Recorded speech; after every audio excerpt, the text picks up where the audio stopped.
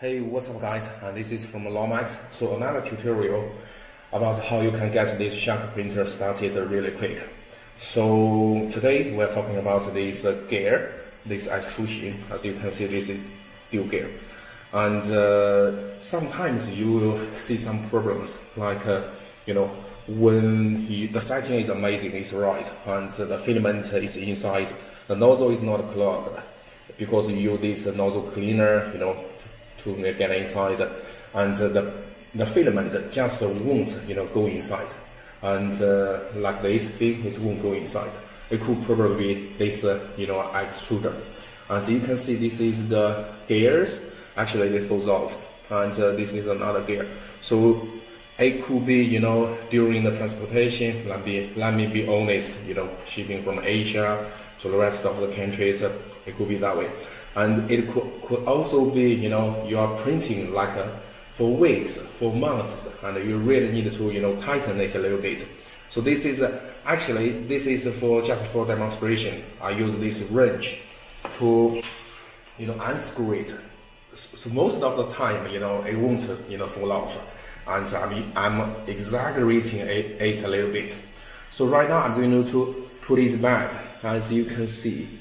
Alright, it goes like this. First you hold this spring, and then you get it up like this, and hold the spring and you get it up.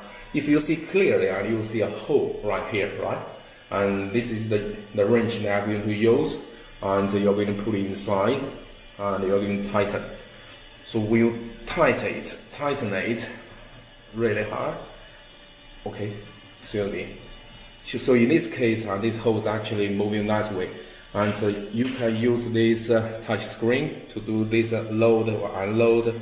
You can choose the speed, you can choose the value, right amount of space you want the gear to run, and so you can just, for example, like this case, you want to move it back a little bit. I'm going to choose slow. I'm going to choose 1. I'm going to unload.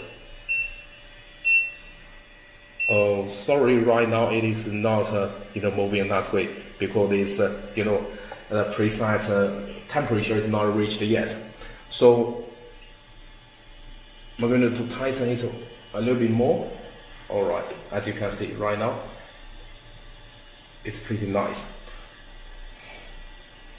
Alright, so you see, it's actually these two gears holding this filament. And so right now, I'm going to hit this, load or unload, and you'll see the result. And the precise temperature is 200, as you can see. Right now, it is 100, A few moments later. So it's there. I'm holding this unload, and you will see everything is all right now. Loading.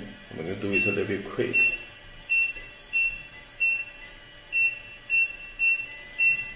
It's moving really smooth. Again, thank you so much for your time, and so until next time, happy printing.